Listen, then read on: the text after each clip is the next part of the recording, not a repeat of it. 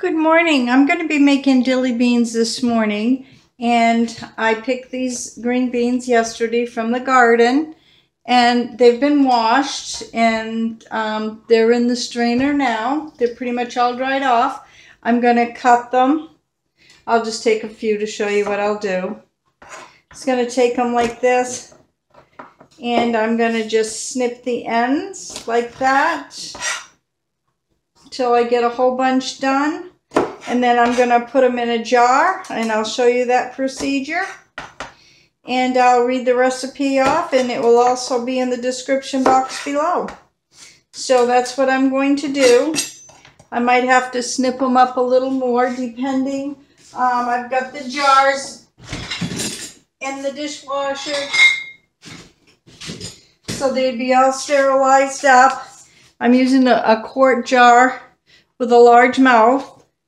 And what I'll do, I find, is I take the jar like this, and I just put the beans in like that. And then I build it as I go. So, we'll be back with more. Grab some sweet tea. Okay, here's the second phase of the dilly beans. And I want you to know that I'm using the recipe out of the Ball Blue Book. I've used this recipe for years. I'm sorry, I have to scoot down here. And it's on page 38, right here. So I'm going to read you the recipe. 2 pounds of trimmed green beans, 1/4 of a cup of salt, 4 heads of dill, 4 cloves of garlic, 1 teaspoon of cayenne pepper, 2½ cups of vinegar, and 2½ cups of water.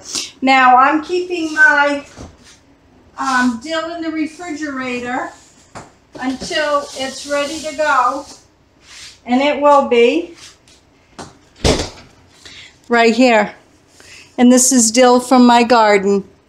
I have dill heads, and I got the dill fern that they call the dill weed right there.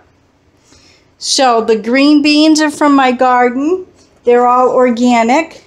This cayenne pepper here is from my garden. I just got done grinding it. It was last year's, all dried up good. This here is the garlic, and this here is the cannon salt. For anybody that doesn't know, these are lids that go on the jars, and these are the jar covers. And what you want to do is just finger tight when you screw it on. Now I got the brine going on the stove now, so I'm going to read you the rest. You're going to pack the beans lengthwise into the hot jars. These have already been sterilized and hot. To each pint, 1/4 teaspoon of cayenne pepper, 1 clove of garlic. If it's a real small garlic, I'll put 2 in. And a little head of dill. Combine remaining ingredients and bring to a boiling. Pour boiling hot water over the beans, leaving about a quarter of an inch from the head space. Oh, I don't know. I like to go like in between right here, right in there. And you also want to use something. I usually use a chopstick, and I go like that to get my air bubbles out. And then you want to water bath them. If you process pints or quarts, it's 10 minutes in a boiling water bath. And that should yield around 4 pints. I have doubled my brine recipe now, so I'm going to take you through and do a few up for you so you can see. So we'll be coming right back to the next stage here. Okay, we're going to do a complete step here. We're going to put the beans in the jar, just like this. I'm going to stuff them in.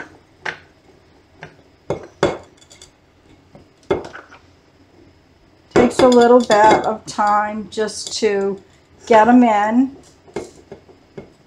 When I was doing the rest of them, I was sitting down and I was putting them in one at a time. But now that I know the pressure's on here, I've got the canner going to get heated up right now, and I have got the vinegar and water heating as well. It's not quite ready yet, so I wanted to show you a complete step on filling. And what I do is once I do that, I sometimes go like this and I roll it to jiggle them around. That's just what I like to do, just to fit them all in. And sometimes it's like a puzzle. You just kind of have to work it to get it in and figure a spot for it. I've got these packed pretty good, and the garlic is in already. Got to remember I put the garlic in first, then I'll fill these, then we'll put the salt and the cayenne pepper in, and don't forget you need to use cannon salt. I used cayenne pepper from my garden that I grew last year, and I just ground it this morning, and that will be the end of it. And I do have some growing in the garden now, so that will replace it. I guess I grew a good amount. Okay, gonna tap it down again. Then I'm gonna look for spaces, like right there, and there's a space. So try to fill up as much as you can. It's like a puzzle. Just keep on going. There's one right there. Just get it in there. Maybe we can put it over like that. There. Now you want to, when you fill it, a fourth is right here. I do mine in between, just to give it a little bit more space. And actually when I'm done, I will show you what it says in the canning book. And I have that right here, so you can see right there. That is a fourth. This is a canning jar, and it tells you the spaces right there. It says fill to a fourth, and I fill in between. Okay, this is getting there.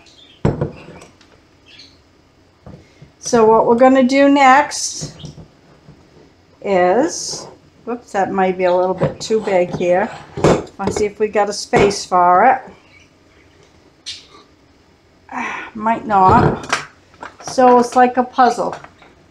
I got a few left here, and the ones that are left, I will maybe have them for supper tonight, or I may just gift them on to my dad or to my son and his family.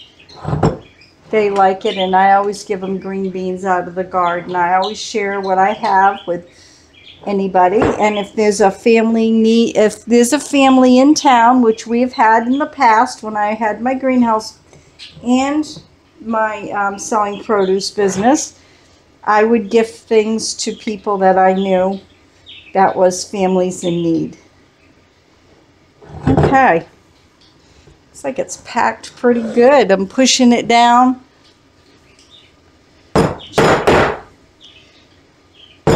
All I got is big, long, fat ones left. I'm trying to see. Maybe we can poke one in right there. See if I can snake it down. There, I think I did. Pretty good. Can see if I can push this over. Sometimes I'll go in and do that. Just push it over. Or push that down, or push it around. Just to give me a little room. Just a little thing that I do. Doesn't say to do that in the canning book. That's just Maniac Grammy's way of doing it with a twist. Okay. If I can get this one in, I'm going to call it good because it's pretty packed. I'm pushing. Yeah, that'll be good right there. Okay, once that's all done, we're going to add the cayenne pepper and the salt and the dill. And I'm going to take the dill out of the refrigerator now. Like I said, I like to keep the dill nice and cool. But we're going to do that at the very end. We're going to put the salt in first, and that's 1/4 teaspoon, and make sure it's Cayenne salt. Just going to go like that. Pop it in. Oops.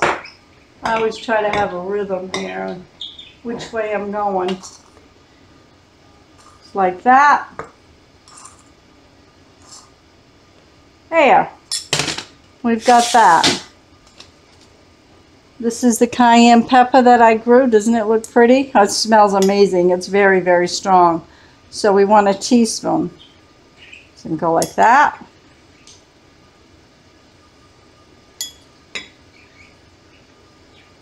One in each jar. Wow. Very strong. I'd say these dilly beans are going to have a little kick. Whew. Sorry if I get coughing. There.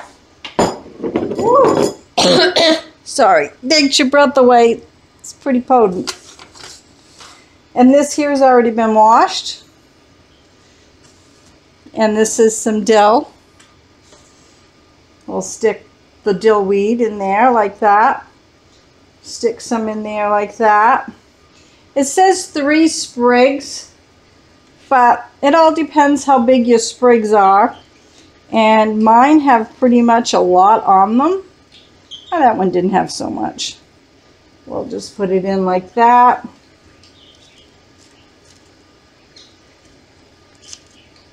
And some like that. And don't ask me how I did that, but come out pretty good. Just like that. So then I'm going to take this part, the head of the dill. We did the weed. And I'm just going to pull off a few like that. And I'm going to stick them in. Just a few off like that. Stick them in the jar. Oh, my family likes dilly beans. Like them a lot. I've got some that's going to 2 different colleges and 2 different homes. So I'll be making more than this, but this will be my first batch. And we got still quite a bit of dill. So I'm just going to go back and do a little here, and a little here, and a little bit there, a little bit there, and a little bit there. A little bit will do ya. And a little bit there. Okay, and then I'm going to take, where is it? Here. I'm going to move this over, a chopstick. And we're going to poke it down once I put the water solution in. And I'm going to get all that off the stove, so I will be back. I don't want to burn anything. Okay, we're back. This is the 2½ cups of vinegar and 2½ cups of water to a bowl. Now, I have doubled the recipe because I've made quite a bit, and I may have to make one more, not sure. So what you want to do at this point is you want to ladle it in the jars, just like this. And I'm pretty sure I'm going to have to make some more, but if I do, so be it. I do. And make sure I get it right there.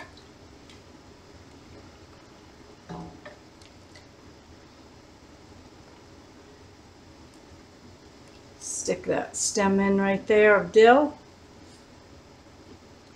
Get it when I push it down with my chopstick. A little bit more, not much, because I have you can go a little higher, but I don't want anything poking up. Just like that. Oh, it smells really good. Vinegar and dill and the cayenne pepper.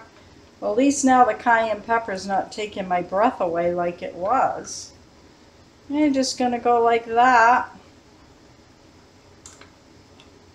I don't want to bore everybody, so let me hurry here. I think I'm going to have to make at least one more batch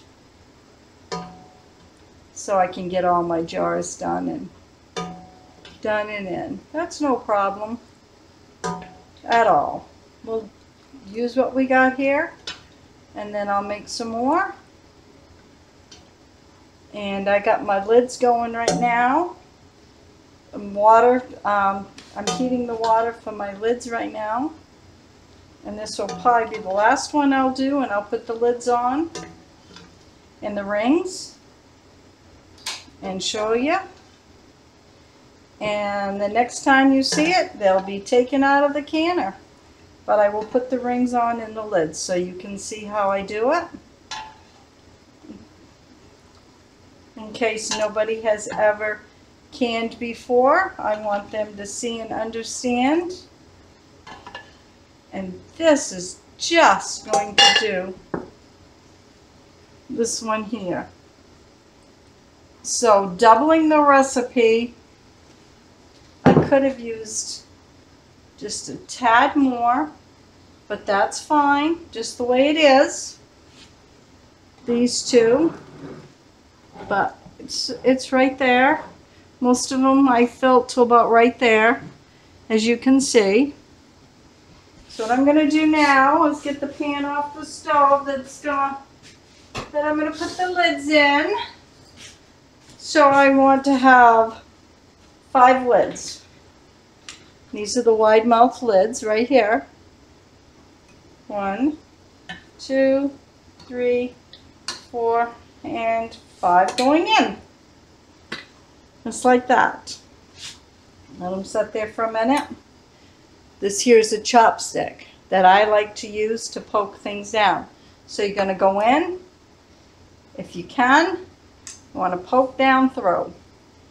Try to get any air bubbles out as you can. My jars are packed pretty tight. Yeah, that one's down good. And that one I found a hole in. That one I did. And that one I did.